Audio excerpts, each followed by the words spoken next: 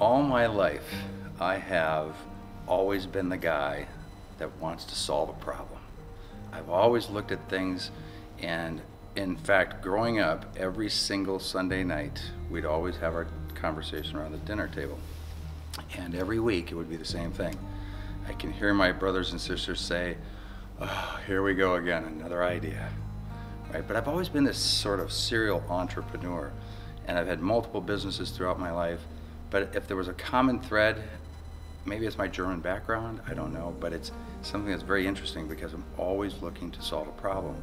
And my whole life has been, I've got 3 patents, I've been involved in a number of different industries, but it wasn't until I was 50 years old when I really found my passion, and for the first time I really had a purpose.